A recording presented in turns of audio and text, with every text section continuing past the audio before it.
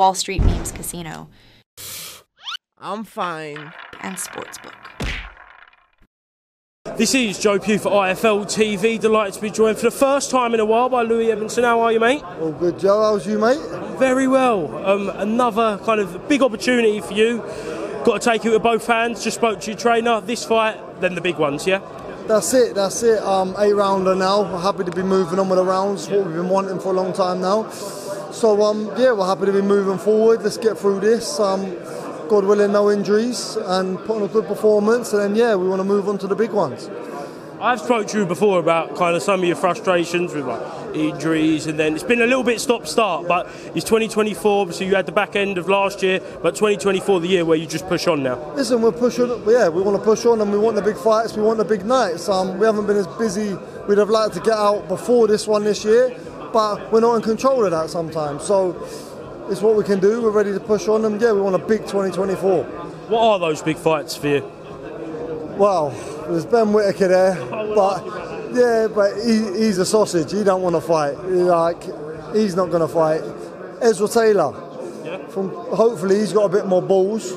Hopefully, I don't know. Maybe they're a little bit funny from up that side of the country. So hopefully Ezra Taylor's got a little bit more inside him, a little bit more grit, a little bit more heart than Ben Whittaker. Because we all know that Ben Whittaker's a clown, and. Yeah, either of them. I think them two fights make sense at this stage. And yeah, they're the two fights I would like, either one of them. Right, let's talk about Ben Whittaker then. We all know what happened in Bournemouth between the two of you, and from an outside perspective, it looked like the fight could have been made.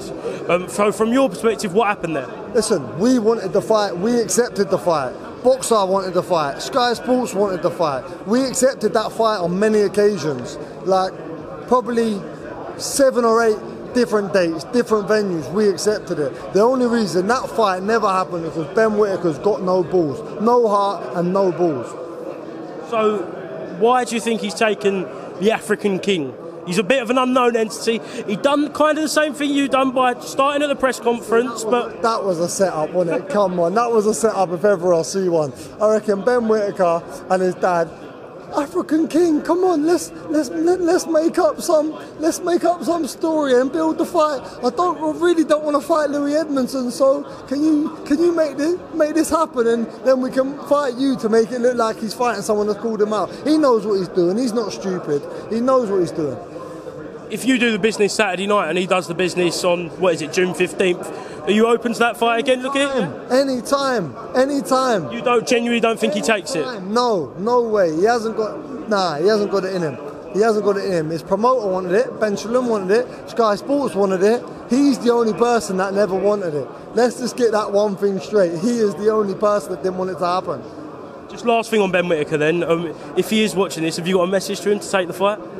Grow some nuts and let's get it on, you sausage. Excellent, Louis. I'm sick of talking about him, to be honest with you. Sick of talking about him, and I don't think he's going to fight. But yeah. Let's talk about yourself then. As I said, speaking to your trainer off camera, looking sharp, looking fresh. Do you just feel like you're coming into your own now as a pro? Listen, I'm coming into my own. It takes a little bit of time, as everybody knows. I'm coming into myself now. The extra round's going to do me good. I perform better over the longer rounds. That's what we've been waiting for. So, yeah, I feel like I'm going to see a career best performance now. And a good step up an opponent too. He's been around the block. I know he's had a few losses, and he's coming off the back of a few losses against a good opposition though. Former English champion. So yeah, a boxer that's actually coming to box rather than a messy, so I feel like you're going to see the best out of me. And yeah, we want to push on for a big 2024. Excellent, Lewis Edmondson. Thank you very much for being to IFLTV. Hopefully get this win, and maybe we will get the Whittaker fight. That's it. Ezra Taylor, Ben Whittaker, grow some balls. Let's get it on. Wall Street Memes Casino. I'm fine. And Sportsbook.